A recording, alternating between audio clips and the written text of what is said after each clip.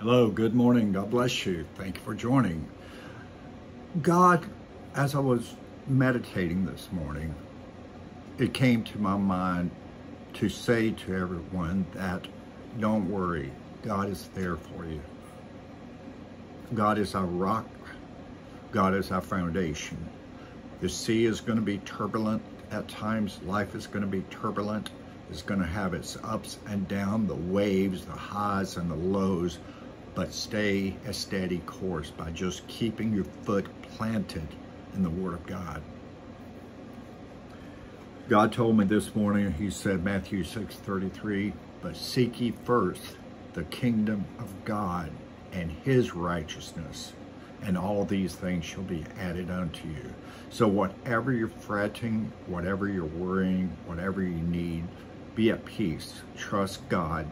God will supply.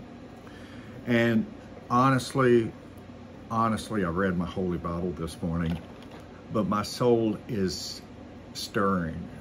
I'm dealing with a lot of issues right now. My truck's been down for 3 days. I own a landscaping company, so I'm getting behind. The pressure's on, and it's like, can it get any worse? Yes, it can. It can get worse. But in situations like this, we have to stay calm. We have to stay at peace. We have to really trust God. And today I prayed, I said, God, teach me to trust you more. And, you know, when we ask God sometimes for things to teach us, it doesn't always come out the way we'd like. I said, teach me how to have more faith. And then if you really want more faith, if you wanted more faith so that you can say unto this mountain, be thou removed, and be thou cast in the sea, the only way to do it is by building our faith in God. And we build our faith in God by reading the Holy Bible. In Romans chapter 10, verse 17, it tells us, so then faith cometh by hearing, and by hearing by the word of God. So that's the way our faith is built. And that's why it's so very, very, very important to read the Holy Bible, to meditate on it, also to memorize scriptures. You know, like John 10:10, I'm come that they might have life and that they might have it more abundantly, so that you can always be ready at a moment's notice to share the Word of God.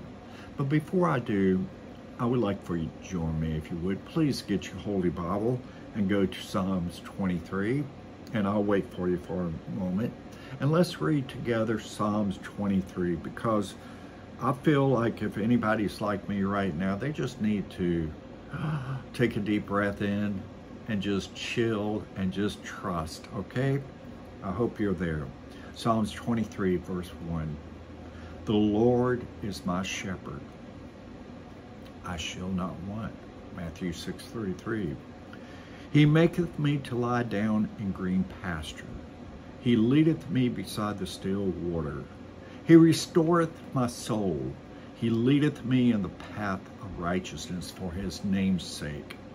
Yea, though I walk through the valley of the shadow of death, I will fear no evil, for thou art with me. Thy rod and thy staff, they comfort me. Thou preparest a table before me in the presence of my enemy. Thou anointest my head with oil. My cup runneth over. I have more than enough. Surely goodness and mercy shall follow me all the days of my life, and I will dwell in the house of the Lord forever. If we just stay put, trust in God, and keep praying, God can do the miraculous. Pray without ceasing is what the Holy Bible teaches in the New Testament. Pray without ceasing. Be a prayer warrior and don't give up. And God bless you. And thank you for being with me today. Thank you for supporting my channel. Thank you for helping me. share the word. In the name of Jesus Christ, amen.